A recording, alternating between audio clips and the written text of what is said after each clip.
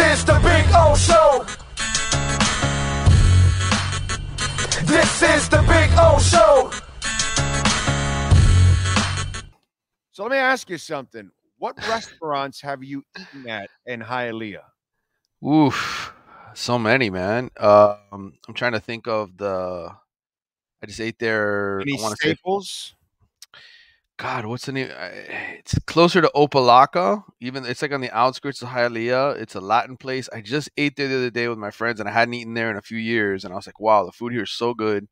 It's like a Cuban place, and I can't remember the name of it off the top of my head for some reason now that you put me on the spot. Obviously, there's La Carreta that, is Right. a staple. Off of 16th by behind Westland Mall. Yes, but the other place, God, why I can't remember now. And now you're making me look it up, brother. I got to look this up now because it's probably Yesterday, every Thursday I'm at Hialeah Park, right? Yeah. I went to Hialeah High. So, Right. and I lived in Hialeah for several years. Mm-hmm. And As so did I, by the way. 3 years I lived in Hialeah. And so I go to my wife, you've never eaten at Chico's. Chico's, okay. And Chico's is off of 12th, and Mm-hmm. it's like on 44th or something because it's before 49th Street. Right. Gus Machado is there on that corner. Well, then Yep. you go down, and Chico's restaurant has been there. It opened in 1980. Oh, okay, wow. so 44 years.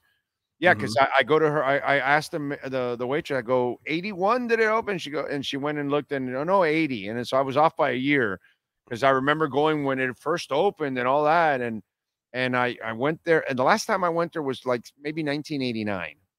Okay. And so yesterday I went with the wife to have una palomilla and moro and some maduros. And brother, it was delicious. Yes. It was fantastic. And I was like, wow, my wife loved it too. She also had, she had rice and beans. I had moro. And so, we tried it, and it was like I hadn't eaten at that restaurant in 30-some years, bro. And it was still good, bro. It was still good. That was pretty cool. I remember the name now. I just looked it up. Molina's Ranch. Oh, Molina's. Yes. Awesome steaks. Unbelievably good food.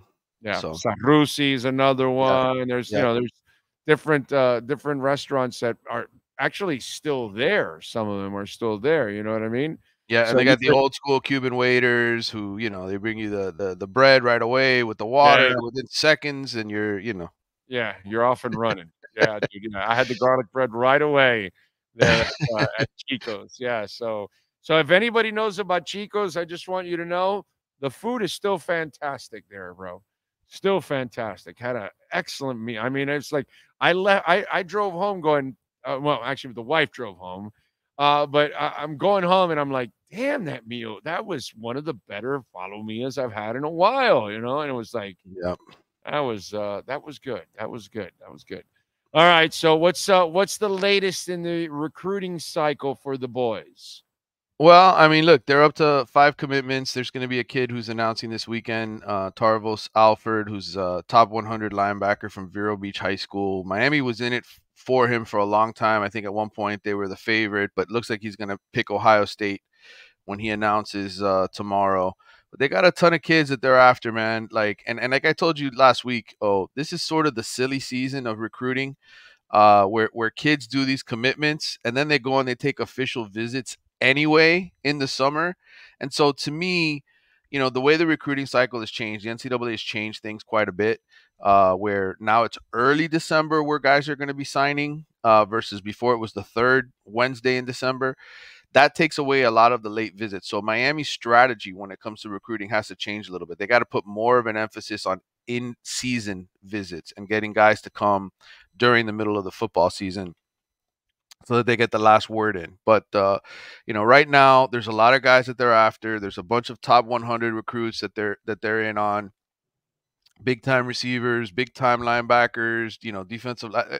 It's a typical Mario recruiting effort. DJ Pickett, who's the #1 player in the state, cornerback, is supposed to be here this weekend. So, they're going to have people in and out for unofficial visits. But the reality is the nitty gritty is the summertime. June, the end of May, beginning of June. That's the time that's most important, because that's really, I think, when the elite kids now pick the school that they're really going to sign with, and they start thinking, okay, those NIL checks are coming in, those type of things start to happen. And that's when those commitments become real. What are you hearing about Cam Ward, bro? How's he ingratiating himself? How's he fitting in? How's he trying to lead?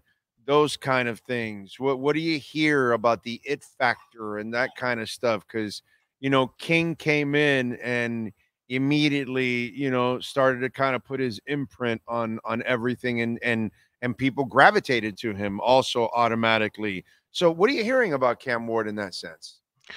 Yeah, I think, look, he's definitely won his teammates over.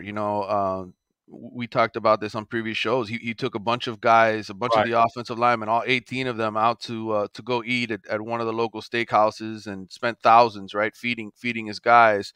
All you hear from Mario over and over again whenever Mario talks to the media is, this guy is an alpha male. He's the guy who's not going to be afraid to say something in the huddle, which is different than Tyler Van Dyke was. Tyler Van Dyke, not all quarterbacks are built the same. Oh, some guys let their play do the talking. Other guys get in the huddle like Dan Marino used to do, and scream at guys, right? And guys, he's like, you better catch this ball, right? I'm going to you on this next play. You better make the catch. Cam Ward is the kind of guy who I think can back it up, right, with his play, with the fact that he can make plays with his legs, that he can escape the pocket. Even when other guys don't do their job, he will go above and beyond to extend the play. So I think he's got the respect of his teammates. Obviously, you can't really prove anything to them until the games start, but I think right now he's won them over. He's won the coaching staff over, certainly, and I think it looks like it's going to lead to good things. I had a long conversation yesterday with Malik Rozier, who, of course, is the only quarterback in the last 20 years to lead Miami Hurricanes to a 10-win season, by the way. And Malik has been out to several practices, and, he told me, I asked him, I said, what's most impressive about Cam?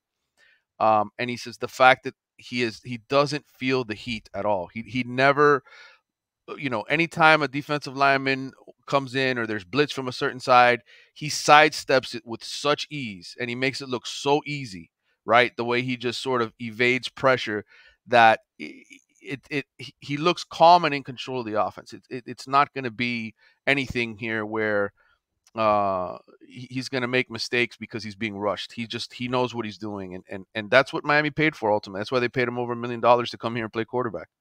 Okay, now part two might be an unfair question to ask you because things have to develop. Right. But is the plan Williams as the backup quarterback? Because, okay, you're going to run a certain kind of offense with Cam because you're running off his athleticism. So, Right. so is your backup going to be somebody that has the same kind of skill set, or is your backup going to be a pure pocket passer that then you're going to have to kind of change the offense if, God forbid, there's an injury to Cam? So, Right. what is that approach as that number 2 quarterback? It's a good question. I'll say this: Emory Williams is going to redshirt this year. I don't think he's going to play whatsoever. I think the fact that he didn't get a redshirt last year because Miami needed him because of what happened to Tyler Van Dyke with his struggles, he didn't get the redshirt last year. I think every intention this year is to make sure that he redshirts. So the two other backups would be Jakari Brown and Reese Poffenbarger. Both of them are much more mobile quarterbacks than Emory Williams. So in terms of having to change the offense, I don't think there's going to be much in the way of the way it changes, except that Cam Ward clearly is on a different level compared to yes. Right. His skills are much more refined than the two guys that would be competing to be his backup. So what he's trying to tell you folks is that Cam's accurate, Jakari's not. Okay, that's just trying. That's all he's trying to say. That's all it is, So yeah. Well, I'll say this. I think Reese Poffenbarger has come in, the kid that came in from Albany, and the coaching staff has said nothing but great things about him. And you watch him play. I think he's a very solid backup quarterback. I think if Miami had to turn to Reese Poffenbarger and say, hey, we need you to start the next 3 games because Cam Ward has a sprained ankle, I don't think Miami would lose all 3 games. I don't know that Miami would necessarily win all 3 games, but I think they could certainly have a chance to win all 3 games. He's that kind of a guy who is experienced. He's put up decent numbers, and he looks like he's a good fit for the offense. He's just not as good as Cam Ward, not even on the same level. Yeah, that's why I asked, because the skill sets are different, and we've seen that many times, pro, college. Yeah, That, you'd like to kind of have the same skill set following the next guy. But if you don't, and that's where I asked, because Williams to me looks like the second best quarterback after Cam. Again, right. I don't know much about Poffenberger. I haven't seen much. I've seen enough of Jakari to kind of, accuracy for me is something that if you don't have it, I don't think you're ever really going to get it, to be quite honest. That's just kind of the way it goes, the way I see it. But anyway, that's why I asked that, because I kind of find that intriguing, Right. because Williams is your best talent, I think, as your number 2 quarterback. But I understand Cam's here for a short time. Let's try to extend Williams' career. And that poor kid, he sacrificed last year, man. I mean, Yep. your heart goes out to him for last year. Yeah, and I'll say this for Emory, I think, he was certainly a guy that going into his freshman year last year, you wanted to redshirt. You didn't want to have to play him at all. In a perfect world, Tyler Van Dyke takes every snap, and he's playing at a high level, and he gets to come into this season and compete for a starting job. But he was basically forced to be the backup quarterback because Jakari Brown was essentially just being redshirted. He chose to be redshirted. So it is what it is. I think I would be shocked if Cam Ward gets injured this year, because he is going to be playing with a much better offensive line than he had at Washington State. He's got really, really good receivers. I think this could potentially be a huge year for him, where he puts up huge numbers, and Miami has the kind of season I think it really needs in year 3 under Mario Cristobal. All right, what are you working on at the Athletic, my friend? Well, those all-state recruiting teams that I've been working on forever, it feels like, are finally going to start coming out next week. We'll have Florida and Georgia, those 2 teams, the best recruits to come out of those states since in the modern recruiting era since 2002. I'll have a University of Miami story, sort of a notebook with thoughts from people who actually been out to practice and watched it, former players and coaches and people who get to watch everything out there to get their opinions and thoughts. So there'll be a couple stories finally coming out. I'll tell you, the Athletic's like, listen, man, everybody's into the NCAA tournament right now. There's not much going on with football. He says, unless there's really some important news, let's just let the basketball hype, the gamblers enjoy their NCAA basketball time. So I don't like. It's like people, hey, to start forcing stories and just to stir shit up. I don't need to do that shit, There's bro. really nothing going on, brother. There's really nothing. When you go out to those practices, there's so many guys out. There's really the competition is just the guys trying to show the coaches, hey, I might be able to be used this coming fall. That's all it is. That's all that's going on. Yeah, it's like I don't like to, like some guy, hey, you think Tua will hold out? I go, bro, that's forced content, bro. Like, come on, bro. Tua's not going to hold out. Why am I going to start doing that kind of stuff? I'm not doing that. I'm not just going to create content to just create content. And I get it. Some people have to do it in order because their bosses require it. You have to do it sometimes, Right. It sucks, but it's kind of part of it. But sometimes we just have to be honest, bro. There isn't really much going on. What do you want me to tell you? Right. Just, right. You know what I mean? And even that, I thought we came up with some interesting topics here, just to, on the case. No, listen, we could talk about stuff, but writing stories, to me, it's a different medium. We're having a conversation. When we got to sit here and write stuff, there's no reason to force it, and that's what I appreciate working at the Athletic for. It's, hey, you don't force a story. Don't just put something out because you feel obligated. Write something that's worthwhile. Write something that's interesting and different, and so that's what we try to do. Yeah, no, especially you. One of the things I love about your work is you do a lot of profile pieces. Mm-hmm. So a lot of stuff, a lot of investigative, or a lot of stat stuff, a lot of to me that's what the off season is about. Instead of just trying to create some kind of controversy where there isn't a controversy, and it's like you're just trying to force views and hits. That's what I love about the Athletic. We don't do that. Yeah, clickbait. Like, it's no need for that. All right, follow him on Twitter at Manny_Navarro. Catch his work there. No clickbait. at The Athletic, getting it done, and subscribe as always. Manny, have a great weekend, my brother. We'll catch up on Tuesday. Good talking to you. Take care. Thank you, sir. Caneswear. Go visit Brett and all the great people at Caneswear, man.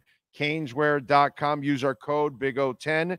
You will get 10% off. And online, by the way, wherever you're at, you can get free shipping when you order over $99. They got anything and everything practically with a Canes logo on it. Dolphins, Marlins, Panthers, Heat gear, Inter Miami. Get a Messi shirt, man. Come on, let's go. Check it out at Caneswear.com.